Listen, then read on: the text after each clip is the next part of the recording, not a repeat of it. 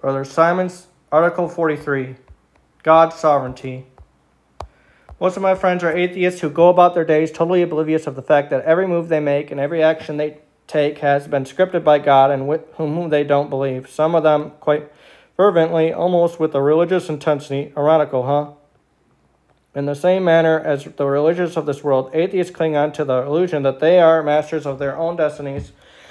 Free will is much of a religion to them as it is to Christians who are so adamant that God is a gentleman and won't interfere in his creatures' decisions as to where they spend eternity. As if, why don't we ask him how much control he actually has and wields? Former of light, creator of darkness, maker of good and creator of evil. I, Yahweh, make all these things. Isaiah 45:7.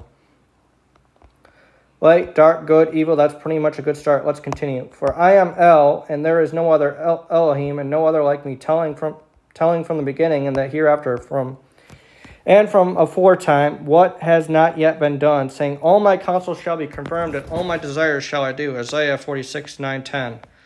God can tell the end, the hereafter from the beginning, because he is the one who has written the script. Nothing or no one can derail God from doing all he desires. King David certainly understood this. In my days, all of them were written upon your scroll. The day is they were formed when there was not one of them. Psalms 139:16. Before night divided the day, God had already written the days of our lives, his creatures, all of whom would make their entrances and exits as scripted by him. Every last one of us perfectly choreographed by God himself. Is that Exodus 4:21, God tells Moses, when you go to return to Egypt, see to all the miracles which I place in your hand, that you do them before Pharaoh, yet I shall make his heart steadfast, and he shall not dismiss the people.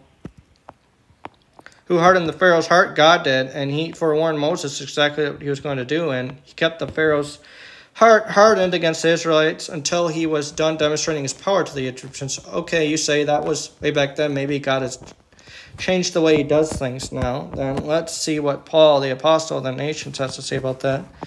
Remember, Paul's revelations are divinely inspired, as he reminds us in 2 Timothy 3:16. All scripture is inspired by God. The God who makes the world and all that is in it, he, the Lord, inherent of heavens and earth, is not dwelling in the temples made by hands, neither is he attended by human hands, as if requiring anything, since he himself gives to all life and breath and all. Acts 17:24-25. God requires nothing from humans, nothing after all. He is the one giving life and breath and all to all. That's a pretty definite statement. And if life and breath weren't enough, God also gives all to all as in everything. Paul doubles down on the subject a few verses later, for in him we are living, moving, and are. Acts 17:28, again, another pretty definitive statement. Living, moving, and are. I think right about now we've got this covered. God has total control, and he wields his power as he so chooses or chose, since he wrote the script before the days were formed. But wait, there's more. In Ephesians 1:1-1, Paul states that God is operating all in accord with his counsel of his will. The key words are all in his will, that leaves room for no one else, no one. In Romans 8:20, Paul tells us, for to vanity was the creation subjected, not voluntarily, but because of him who subjects it, we were subjected, and God did the subjecting, and he didn't ask us if we wanted to be. We simply were. Romans 9:18, Paul harkens back to the story of Moses and the Pharaoh, consequently then, to whom he is merciful, and yet he is hardening. Thinking at the end of the day, Pharaoh didn't appreciate God's hardening his heart. One day in the future, however, he will thank God for making him a vessel of dishonor in this vast production. He had a role to play, and God made sure he played his part perfectly. After all, as Paul tells us in Romans 9:20-21, that which is molded will not protest to the molder, why ye make me thus, or has not the potter the right over the clay, out of the same kneading, to make one vessel indeed for honor, and yet one for dishonor? We are the clay, God is the potter. He has ultimate say. So when it comes to kneading us into vessels for his use, deal with it. In the end, it will all work out, as Paul tells us in Romans 11:32, for God locks up all together in stubbornness, that he should be merciful to all.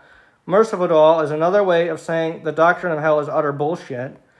Just in case you weren't sure, Paul goes on to say in Romans 11:36, out of him, through him, and for him is all. Everything is out of God, and he is the source of all. Everything is through him, and he is the channel of all. Everything is for him, and he is the object of all. To sum it up, all is of God.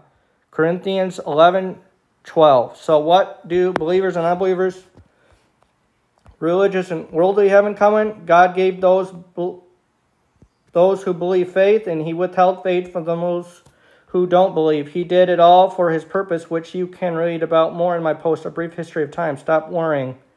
God's got this.